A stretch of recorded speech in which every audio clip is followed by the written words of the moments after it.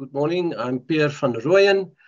I'm the former CEO of the Animal Improvement South African Studbook and Animal Improvement Association.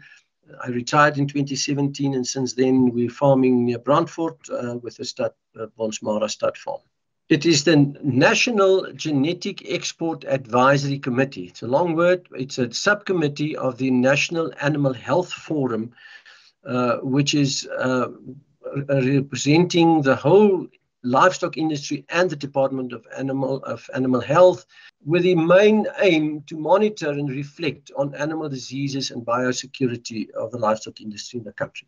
The uncontrolled foot and mouth disease outbreak in 2021 cost our South Africa our foot and mouth disease free qualification from the World Organization of Animal Health, and this meant a substantial loss in income for the livestock, mainly for the stud industry, because all the protocols for the exportation of our genetic material have been cancelled due to this problem, because other countries do not want foot and mouth disease, obviously. All South Africa's breeds are highly sought after from other countries, but especially our indigenous breeds. And the main reasons for that is that we're acknowledged for having the best stockmen in the world. Our breeders are very successful. Our animals are well adapted, and they're good performing animals. And we're known for the excellent animal recording systems that we have, and that mainly our stud breeders use, resulting in the identification of superior genetic material. Why do we struggle to export then if our genetic material is so popular? The problem is that countries are afraid to take any chances to jeopardize their FMD status. And that's why we just cannot get the permits to export to these countries. And these protocols must be negotiated between the Departments of Animal Health.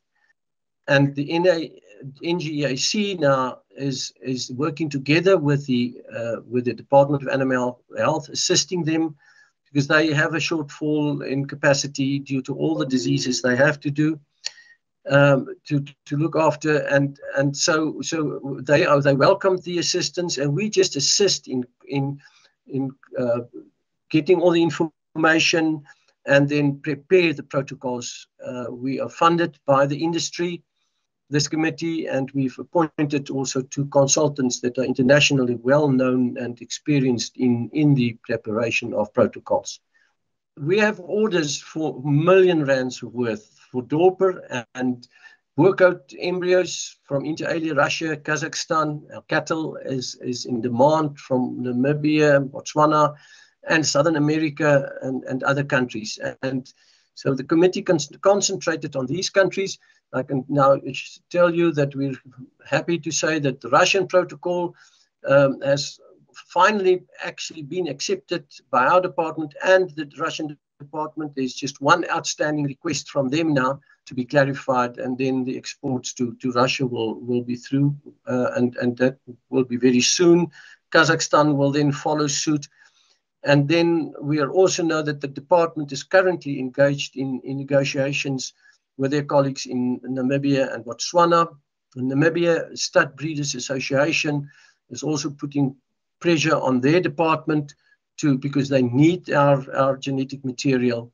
And we are now investigating a process where we can have a formal quarantine station at a border post, so that might resolve the problem for securing that the animals are clean, and we're very excited about that. And so I think people must just understand that the delays are not always on our side with our department.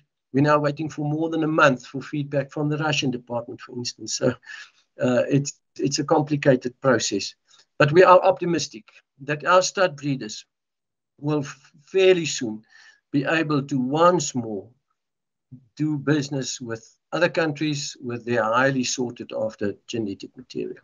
And for everybody watching this livestock report, It was nice to talk to you, and all the best, and all the farmers out there.